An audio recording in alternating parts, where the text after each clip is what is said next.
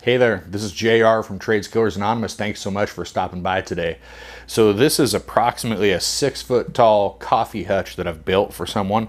And the purpose of this video today is to talk about how I went about creating these raised panel doors that are the front treatment on this particular unit. It's much easier than you might think it is, and I'm going to show you how to go through that today. Thanks for stopping in. Let's get into it.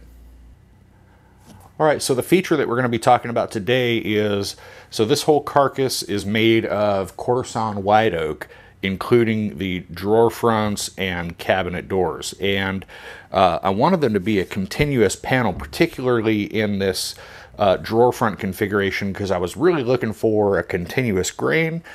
You know, the stain, I think, obscures some of that, but this is really a nice feature that otherwise you need, in order to create it, you'd have to have a 5-panel door, so 2 stiles, 2 rails in the center panel.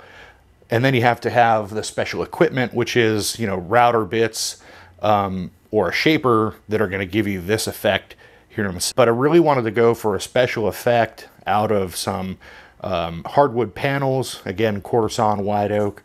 So we're going to dive into Vcarve and just show you how simple that is. And again, thanks for watching. Okay, so we've made it back in from the shop. I've shown you what the final project turned out like. I'm going to show you now how I got there. And I'm going to go through this really particularly fast. So this is going to be done in Vcarve Pro 11.01. And because we're going to move fast, what I'm going to suggest to you is maybe consider hitting the subscribe button down below. It will help you to come back and find the video again. Also, it'll let you know that we've put out more videos in the future. So the key element here is we're going to use the molding toolpath within Vcarve Pro. And our example door is going to be, let's see, 18 inches wide by 24 inches. So I'm going to just come over here to Vectric real quick. And again, you can pause this if I go too fast and too much of your time going through the Vectric keystroke. So we're going to go and make this piece, you know, some random 32 by 32, 3/4 of an inch thick. We're going to first create the outside of our door panel, which is, as I mentioned, 18 by 24. We're going to hit the create button, and just for standard practice, I'm going to make sure that we are centered on our workpiece, and we're good to go. So I still have this vector selected. I'm going to come down to offset and layout, which in my view is down on the bottom. I'm going to make a new vector offset from the first 2 inches inward. So hitting the offset button creates that first one. By select new being checked, this new vector is selected. And now I'm going to make another one. And so now I have 3 vectors in there. So what's going to happen next is I'm going to make a profile just so you can see the outside of the door. And we're going to cut through the material with a 1/4 inch end mill. You're probably pretty used to seeing all this stuff. We're going to preview that, get rid of the waste, and now this is the general shape of our door. Okay, so having done that, we're going to come back to our workspace, our drawing workspace. So we really have an outside 2-inch border that would be the traditional rails and stiles. Then the next 2-inch section is going to be where our profile lives, our molding toolpath. And then this larger inner panel section is going to be the flat part of the raised panel. So what we need to do next is tell the computer program what it is that we want this profile to look like. And there are a bunch of ways you could come in here, draw an arc and, make it some, simple shape. And use that, or you can do what I would typically do in a situation like this is, go on the internet, find a profile that I like from maybe an existing raised panel design, which happens to be this one. So I'm going to just zoom in here and get to work. So I have used the imported bitmaps. It's really just going on the computer, Googling some images for raised panel doors, and that's how I came up with this. Once I have it selected, I'm going to do the trace bitmap, and just for speed, I'm going to tell you I'm going to come in here and turn the number of colors down just because I want the general shape. I just want to know what this looks like in general. So I'm going to preview that, hit apply, and then close. And before anything else, I'm going to come up to my layer and I'm going to hit the little light bulb to turn off the bitmap layer because I don't really want to see that. I'm going to get rid of some of this extra junk just to get it out of my way because none of this is part of what we're going to do next. Now, Vectric has a very powerful feature called node editing. And so by hitting N on your keyboard and then selecting a vector, you now will see all the different points that your computer-aided software is going to try to tell the machine it has to hit. And as you can see on this kind of jaggedy looking import that was done just off that rough and quick view that I just gave you, there's a lot of probably unnecessary points in that. So I am in the node editing mode by hitting N.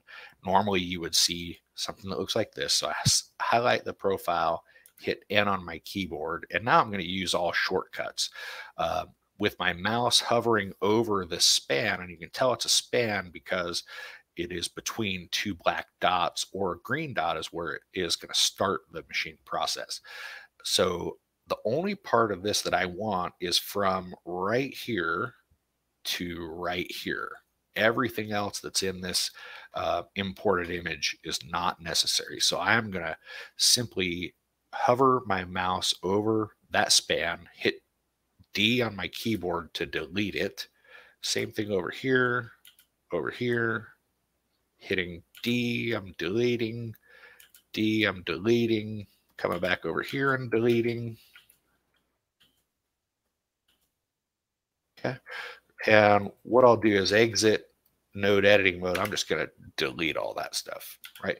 So this was the goal. This is the swoop or the profile that I needed in order to make this raised panel, but it's not a very nice line. So we're going to do another operation here. We're going to come over here to Vectric's curve fit, which fits curves to selected vectors. So it's going to try to smooth all this out for us. To give you a preview, I'm going to select this again, hit the N button, and you can see all the individual nodes. And there's just a ton of them in here because everywhere that there's a variation in the line and it's not straight or a gentle curve, it has to insert a new dot, if you will, or new node. So what we're going to do is we're going to exit node editing mode. We've got that vector selected. We're coming over to curve fit. And we're going to just use probably Bezier curve with maybe a 50 thousandths tolerance. And again, you can play with all this at another time. What you can see as soon as I hit preview, it has kind of tried to mimic the best that it could the general shape of this curve. So I'm going to say OK. I'm going to hit M on my keyboard and I'm going to move this down just a little bit first. I'm going to go back in a node editing mode and just show you that there's 1, 2, 3, looks like 3 or 4 nodes in this thing. It's very clean. Your machine's going to have no trouble understanding where it's got to go. By comparison, I'll select the first curve and it is just a mess of nodes all over the place. So this is going to also decrease machine time, decrease computer time because it doesn't have to work out that many points. So exiting node mode, I'm going to go back in and move, come up here just because, you know, I'm not that artistic, so I need a little help getting there. I'm going to hit my N node editing mode again, and with my, I know I need to kind of mimic this curve, so I'm going to come in right about here. Excuse me, in N for node editing mode. I'm going to come right about here and hit the I key. And then I'm going to just drag that node that I just created. Now I've roughly made that curve again. I'm going to come up here and guess that, you know, probably about there I need to add. So I'm going to hit I.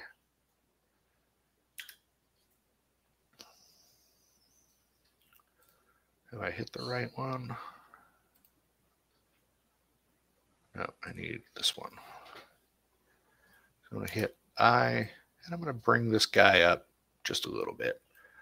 Okay, so now we've introduced only 2 more nodes into our vector. I'm going to move one out of the way.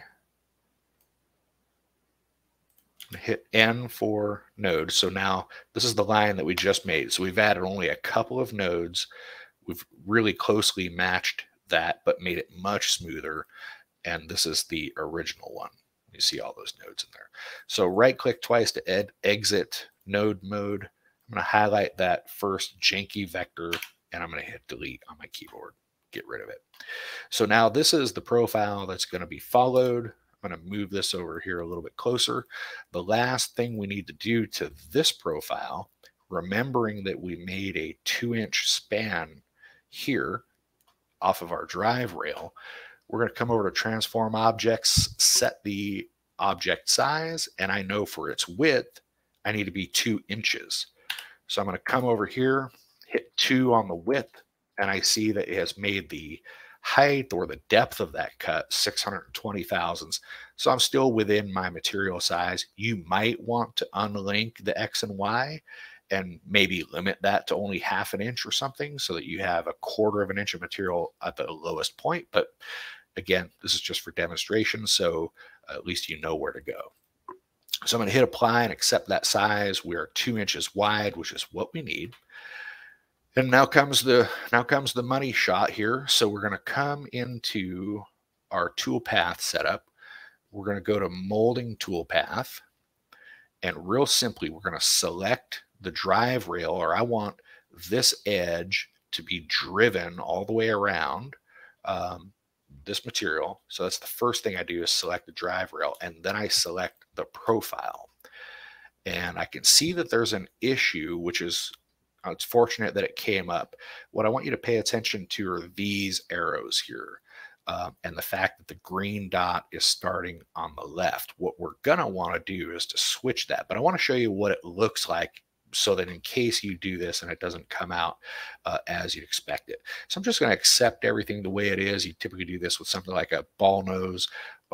So I'm using a 1/4 inch ball nose here. I'm going to forget everything else in here, and I'm just going to let it calculate that. We will preview the visible toolpath, and at first glance you might think, oh, it looks okay, but in reality it has cut it in the opposite direction. It has started over here and come down towards the center, and that is not what we want. We want it to cut in the other direction. It's a super simple fix for that. We'll go back into our molding toolpath, and with our mouse over the profile itself, we're going to right click on the profile. We're going to say reverse direction. And now you see that this green dot, which is where the cutting starts, has come over to the high side, and that is where we want it, up against this drive rail. Just visually, I want you to represent this in your mind as this drive rail is where we want that toolpath to start, and now it should cut in the opposite direction. But let's calculate and we'll see what happens. So I'm going to reset this preview. I'm going to preview all toolpaths. We're going to get rid of the excess over here.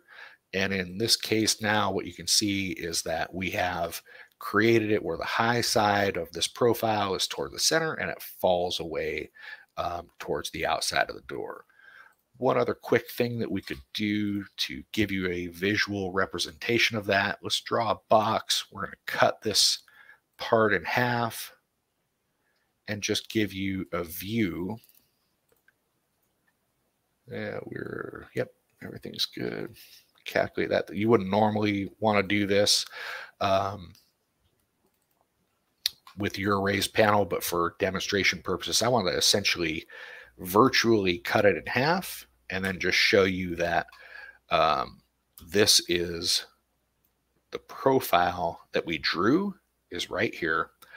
we need the high side starting up on the raised center panel, and then it falls away to a depth, that I think is what you'd be looking for. So hey, just to wrap up, what I would tell you is there's a lot of traditional woodworking that went into this particular piece. It's going to be used as a coffee hutch. And I was just excited to think about how to dress it up and give it, this raised panel frontage, if you will, without having to buy, $100 or more worth of raised panel router bits, because frankly, I don't do a lot of this type of work. But I had a CNC sitting here with the right bits and just had to use a little bit of creative thinking to use the tools I already had in order to do something otherwise done with more traditional means. So do me a favor, down in the comments, tell me something that you've done recently with your CNC machine to up your woodworking or furniture game. And hey, while you're down there, I wouldn't mind if you hit the subscribe button. It certainly helps me to grow the channel, and I would appreciate it. And if you found something useful in this video, please feel free to give it a like while you're there. Thanks so much, and have a great day.